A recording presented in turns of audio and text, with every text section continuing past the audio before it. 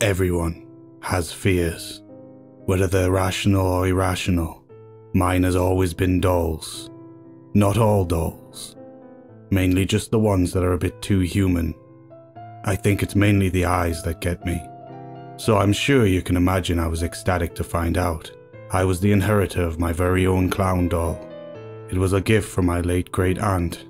I'd met her maybe once or twice in my life, so why she left this of all things to me was beyond me. This doll was something straight out of my nightmares. I mean, a doll was bad enough, but then you throw in a clown element as well. The doll's glass-like face was painted white, with red accents and markings over the eyes, mouth, and cheeks. The eyes themselves, however, were nothing but black void. It has thick white hair jetting out of the sides, and a round hat that almost resembles a cherry on top. Its outfit is essentially your typical clown attire. Like the face, it was a mixture of red and white. This doll is about the size of a toddler. In other words, way too big for me to feel comfortable anywhere near it. I would have given it away, but out of respect for my grandmother, I kept it. So naturally, its new home would be my closet. I placed it in the back, on top of an old dresser that held clothes which no longer fit me. I thought that would be that, and my life would go on as it always had. Unfortunately, that was not the case. I'm not exactly a tidy person, so my clothes rarely made it back to my closet. As a result, I didn't have to see my clown friend for quite a while. It was a few weeks later before I finally went into my closet, in the quest for a clean pair of jeans. There he was, sitting on the floor in front of the dresser. I assumed he must have fallen off the dresser somehow, because I clearly remember setting him on top. Those empty black eyes were too much for me though. I grabbed my jeans quickly and left without bothering to put him back on top. I spent the rest of the day thinking about how the doll could have fallen off the dresser.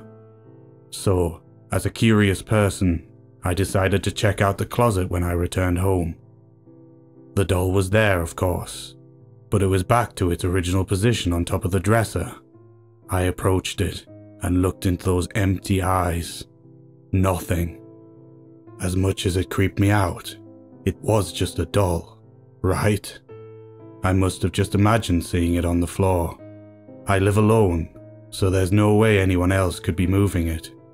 Regardless, I decided to stay clear of the closet as much as possible.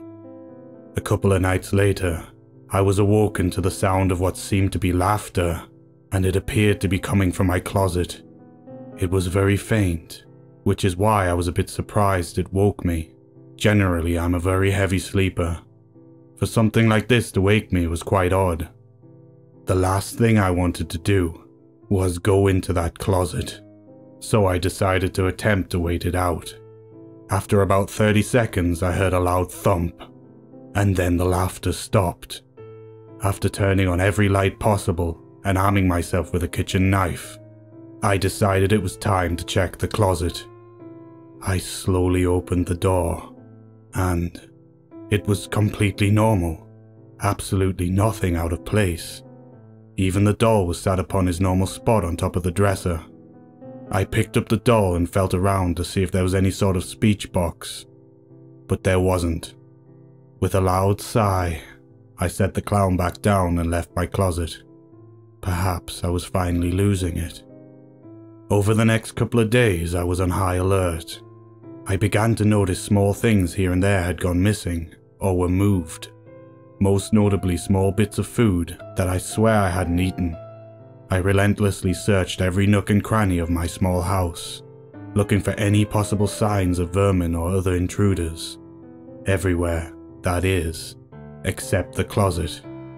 Alas, my searches turned up nothing, further confirming my idea that I was, in fact, losing it. That was until a couple of nights later, when the laughing returned. Only this time it wasn't just faint laughter. This was a booming cackle. The laughs seemed to reverberate through my whole house. I was petrified. I didn't dare move an inch from my bed. The laughing persisted, and I began to hear loud banging noises come from my closet. until suddenly its door swung open. A large, dark figure emerged and stomped out of my room. I heard it sprint through my house, opening my front door and leaving. As soon as this happened, the laughter stopped. After reminding myself to breathe, I was finally able to move from my bed. I approached the closet.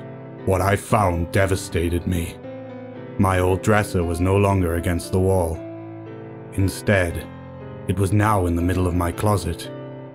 And where the dresser had been was a hole easily large enough for a human to fit behind, but small enough that you would never notice it if it was being covered up. Beside the hole was the doll, seated perfectly upright, with one arm outstretched towards the hole. I didn't dare look into the hole, afraid of what I might find. Instead, I grabbed the doll and locked myself in my car as I called 911. The police later confirmed my suspicion of what had happened. Someone had been living in my home.